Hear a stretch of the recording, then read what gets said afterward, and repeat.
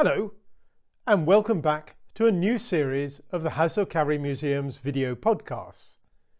In this weekly series, I'm going to be looking at some of the extraordinary and often rare items in the museum's collection that are on display in London or in the reserve collection at Windsor. However, in this podcast, I have to start by dispelling a myth.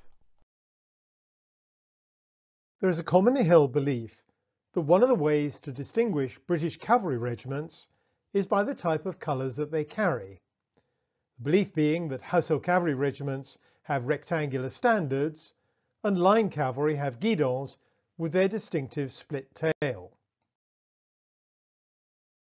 This explains why, following the amalgamation of the Royal Horse Guards, the Blues, and the Royal Dragoons, known as the Royals, in 1969, that in 1972 the Blues and Royals added a guidon to their four standards, a unique addition to a household cavalry regiment. Sadly, neither the belief nor this explanation is true. When regimental colours were first standardised in the early 1700s, the Horse Guards carried two standards, Horse Grenadier Guards and Dragoon Guards each had a standard and a guidon, whilst Dragoons and Light Dragoons had only two guidons. Subsequent reorganisations and redesignations in the 18th century meant that by the start of the 19th century there was no such uniformity. This was a situation that was further complicated by regimental amalgamations in the 20th century. Nonetheless, it explains why the two regiments of Life Guards were each issued with two guidons in addition to their standards, when the four troops of Horse Guards and Horse Grenadier Guards were formed into the 1st and 2nd Life Guards in 1788, albeit that by the middle of the 19th century the Life Guards had abandoned their guidons. It also explains why the Royal Horse Guards, which was in effect a Dragoon Guards regiment until it was elevated to the status of household cavalry in 1820, was presented with a new guidon by King William IV in 1832. This guidon was carried on mounted parades until 1887, as shown in this photograph. It had its final outing in 1911 at the unveiling by King George V and Kaiser Wilhelm II, then Colonel of the Royals, of the Queen Victoria Memorial. The march past following the unveiling, which would normally have been by mounted detachments, was carried out on foot, as shown in this slide, because of an outbreak of strangles in the 1st Life Guard stables.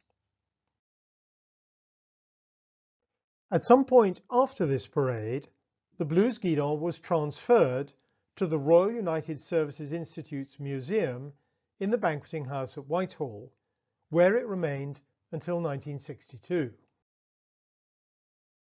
When the Russie Museum was closed in that year, the guidon was consigned to the Household Cavalry's Museum. There, with its finial, tassels and belt, it remained in a box in the reserve collection until it was unearthed recently by one of the museum's volunteers, the former Blue and Royal Ivor Slade. Although the guidon and its belt were in good condition, the finial of St. George slaying the dragon that topped the pole was a very sorry sight, and looked as though most of the gilding had been worn away, leaving just the base metal underneath. Nevertheless, careful and gentle cleaning by Ivor revealed that, beneath the surface dirt, the gilding was intact and had in fact been laid over a solid silver casting.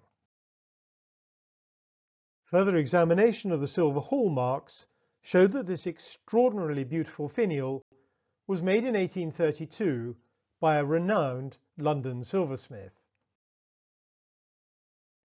He was James Charles Eddington, whose workshop was in Soho.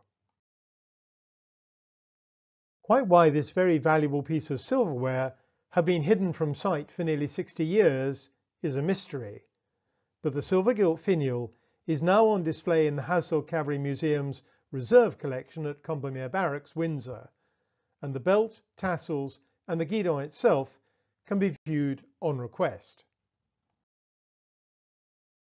One further mystery surrounds this important object in the museum's collection. As you can see, if you look closely at this slide, there are two battle honours on the right that should not be there. Whilst it is true that the Blues were present at Minden in 1759, Minden is not one of the regiment's battle honours. Even more curiously, whilst Cateau is a Blues battle honour, at least Le Cateau is, that battle honour refers to the action fought on the 26th of August 1914, 82 years after the Guidon was made and 27 years after it was taken out of service. So why are these battle honours on the Guidon? No one knows. I hope you've enjoyed this brief look at one of the Household Cavalry's recently rediscovered treasures. Next week, I'll be talking about a rather unusual skull. Until then, stay safe.